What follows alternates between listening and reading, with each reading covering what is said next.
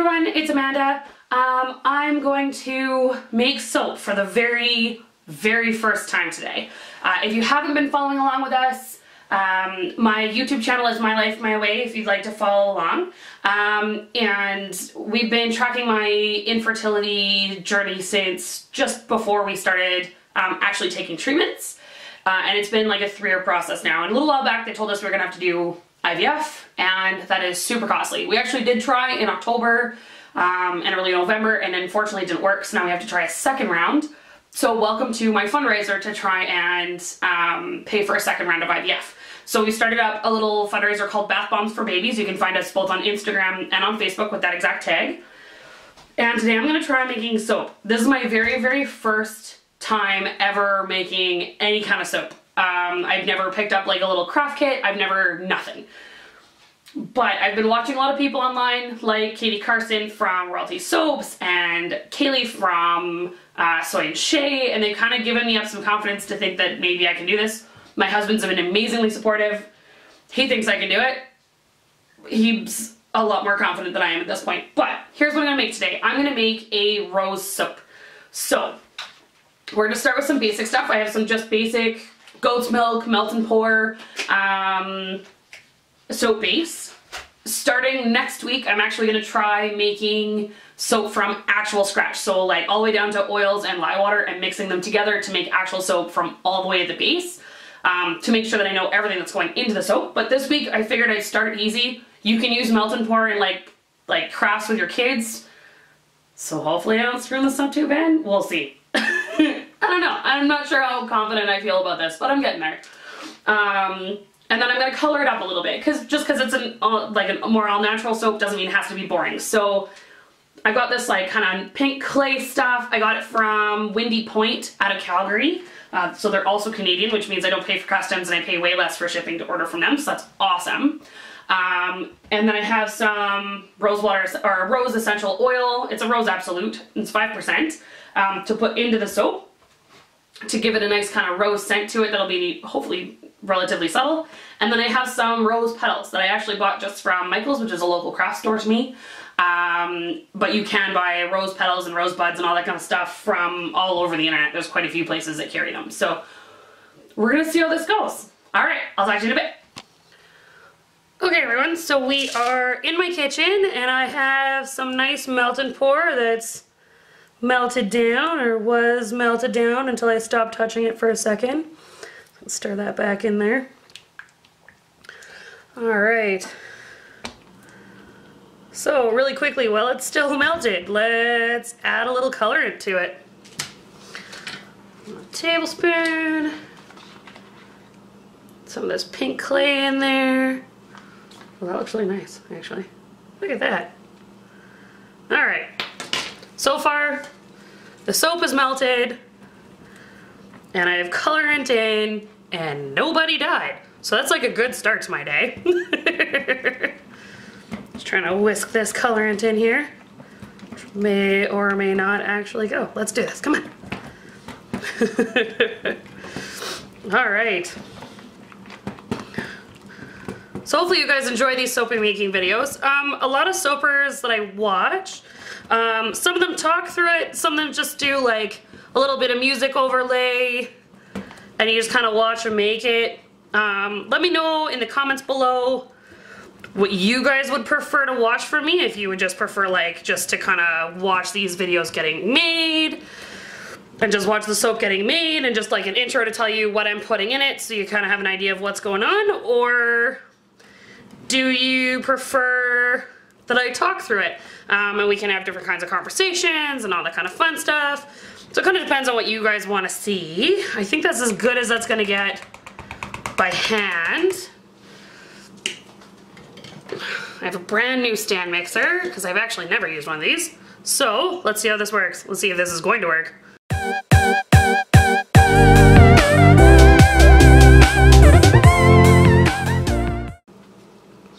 First up, this thickened up way more than I thought it was.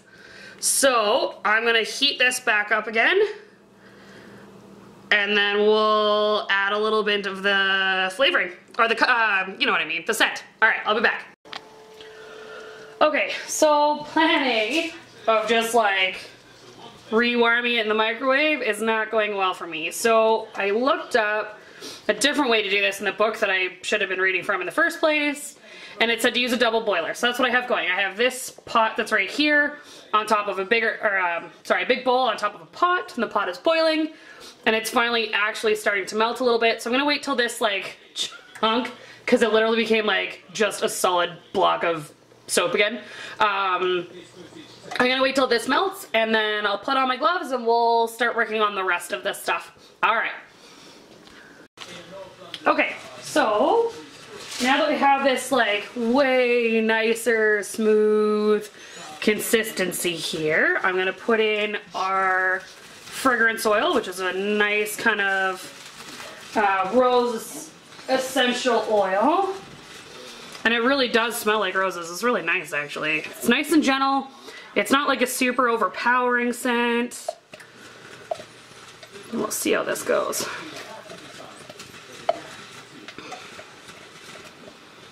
Alright. There we go. Alright, so in true my style kind of a fashion, the moment it looks like I might be doing something in the right direction and the camera battery died. So I'm just gonna spray a little bit of rubbing alcohol on here. It's been sitting for just a minute since I poured it out, so it's kind of got a bit of a skin to it if you're looking at something that's a little bit shiny in there. And then I have these little rose petals. I'm not exactly sure how I'm gonna use them yet.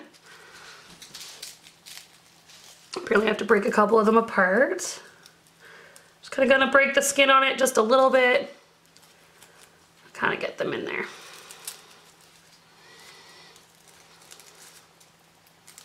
Ooh, these are really packed together, aren't they? All right. Okay. So, there we go.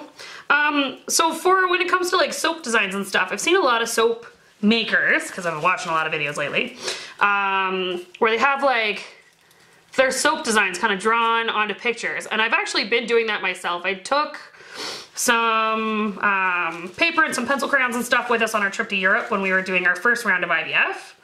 And, oh, look at this. There's a whole little rosebud in there. Let's take this way, the one in the end. Anyway, so I took some pencil crayons and some paper with me, and I was just kind of messing around. It was just something to kind of kill a little time and take my mind off of everything we were doing and kind of give myself like, you know, a little healthy sort of something to do with some of my stress anyways. So that's what we kind of did a little bit. And as I was doing that, I made quite a few designs. I've made a few designs since. I kind of sit down every time I feel like I want to be a little artistic and kind of get in on it. My question for you guys is, would you like to see the design that I'm working with, or that I'm kind of trying to go off of, before or even after I make the soap, just to kind of show you what my thought process is and whether or not it turns out like this soap, where, you know, my thought process didn't quite go well, but it's looking about the same as what I kind of wanted. So that might not be so bad. Anyway, so these little rose soaps are going to be available. The Melt and Pour soap's actually really quick, so it's done and ready to cut usually within a couple of hours. So we're going to come back in about, I don't know, 4 hours or so and cut it up. And then as soon as I get this video up and up to you guys, it'll be ready and on sale for you. All right, we'll come back in a few. All right, so I've waited 4 hours, and this is what the soap looks like. Oh, as soon as it'll focus. Come on, you. How come it's not focusing? Here we go. So it's nice, it's smooth, it's clean. There's no sparkles or anything on it, just that nice kind of rose petal look. And there's this beautiful kind of peachy pink color underneath it. I think it looks more brown on the camera to me right now, maybe more tannish. But it definitely looks kind of like a peachy pink color from here. So I've peeled off these two just to make sure that we could actually get it open. I just have to peel off the other two sides. And I've never tried to get a mold out of here, so this is going to be fun, kind of its own little bit of excitement for a second. But they were kind of saying if you like kind of pop the back of it, Maybe. This might be fun. We may end up just like trying to rush this through in a video, or may have to cut this part out altogether. I'm not really sure how this is gonna work. Get out of my mold. How come there's no instructional tutorial on how to take these things out? Alright, hold on. We're gonna turn it upside down. I've seen this done too. Where people like kind of gently push down from the back. Oh, there we go. Broken some of that seal anyways.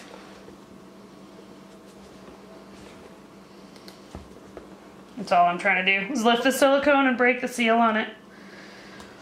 Ooh. Alright, hold on. Oh my goodness, this is way more complicated. No wonder nobody videos this stuff. Oh, some of my roses fell off. That's kind of sad, but that's okay. Tentacles always fall off at least a little bit during cutting and unmolding and all that kind of stuff. Whoa, oh, she's coming out. It's coming out. Whoa. Sorry, that totally wasn't on camera, but there we go. I got her. I got her. Ta-da! All right, there we go. Move this off to the side a little bit. All right, I'm actually really happy with that. Looks pretty good.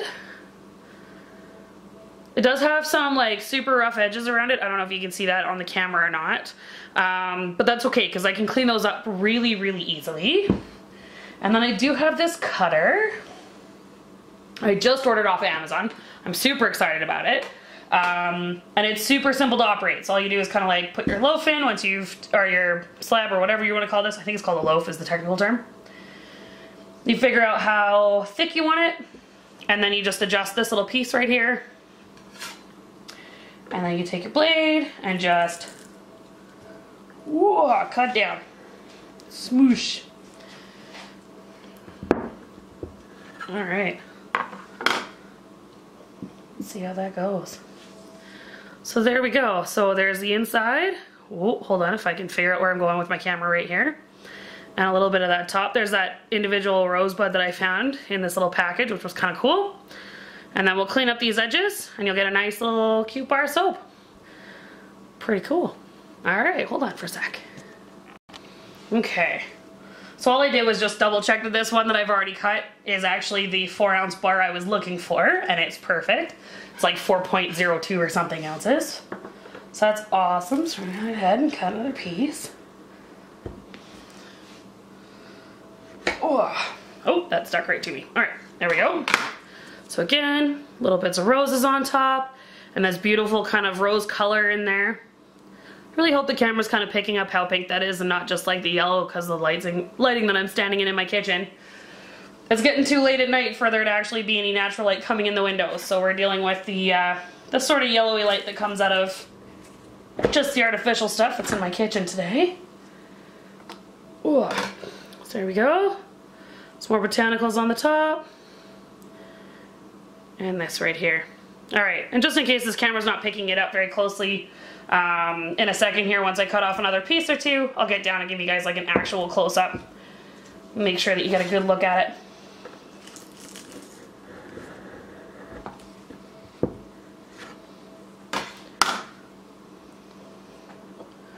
Oh, come on, give me that.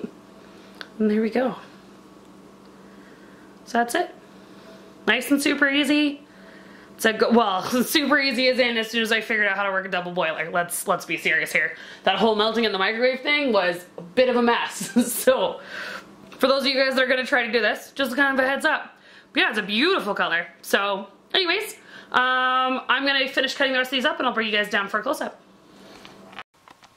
Okay, so we're back and I've got you guys in for a bit of a close-up so you can kind of see what all the soaps look like. Look at how awesome that is. For as much as we were having problems earlier, they actually turned out pretty nice. I'm pretty proud of myself. Thank you very much for watching my first attempt at making soap and the disaster that it turned out to be. But you know what? I'm still really happy with it. It turned out really nice at the end. Nobody died. I didn't get any on the dog. I did get some on me and some on the floor. But as my loving husband pointed out, it's soap. It'll wash out, obviously. It also caused a massive amount of chaos in my kitchen. It took like 3 rounds of dishes to get all of that stuff taken care of. But you know what? They actually turned out really nice. I'm actually really happy with them. They smell very, very softly. It's a very subtle scent of rose. So if you're not like a huge floral kind of fan, it's not going to be overpowering. It's definitely like not going to scent up your whole bathroom just because it's scented just a little bit with that rose oil. But it is kind of like this nice pretty pink color, and the rose petals on top are kind of cool. And I'm actually really happy with how the first attempt turned out. So let me know what you think of the soap. I am going to put it up for sale this Friday on our Facebook page, which is Bath Bombs for Babies. And again, if you want to follow us on Instagram, it's Bath Bombs for Babies there as well. And if you want to follow my personal journey along on Instagram, I'm getting_pregnant, PRAGUENANT. And yeah, and then follow me along some more on this YouTube channel. Thank you so much for your support, guys. I've got an amazing, overwhelming amount of support for our infertility journey, for this like wild experiment I'm having with soap, people buying bath bombs or sharing posts about bath bombs, that kind of stuff.